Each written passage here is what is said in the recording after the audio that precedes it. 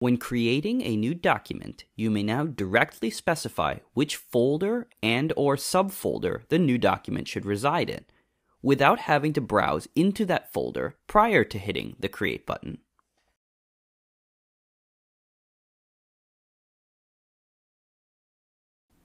A new option in the plane feature allows you to easily create a plane tangent to a cylindrical reference.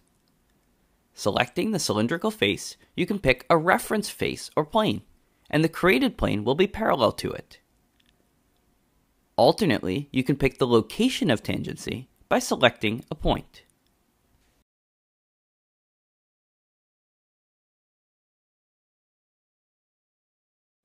You can now control your sheet metal models based on bend allowance or bend deduction. Editing the sheet metal model feature, you may change the material bend calculation type. The default flat pattern calculation will still build based on a K-factor. However, from the sheet metal table and flat view, you will now find an editable column for bend allowance or deduction.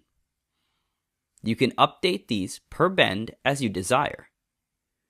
Predictably, these changes make no impact on the bent model, but only adjust the size of the finished flat pattern. A new shortcut has been added, allowing you to quickly step through a Part Studio feature list. Simply left-click on the rollback bar. With it selected, you can now use the up and down arrows on your keyboard to move through the feature list. To deselect the rollback bar, simply click off in space, or use the space bar. You can easily restore the rollback bar back to the bottom of the feature list from a right click. You can now configure your Onshape inspection tables to show only the relevant data you need. From your Onshape company settings, under Preferences, scroll down to Inspection Tables and choose to edit. Columns you do not wish to show can easily be removed. You can also reorder columns by dragging and dropping.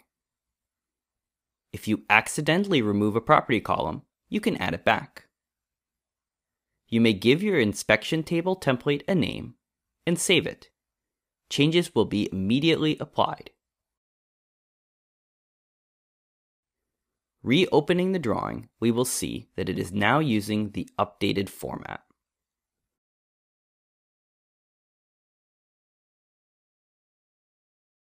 Thanks for watching. Click the logo to subscribe or see some of our other videos linked here.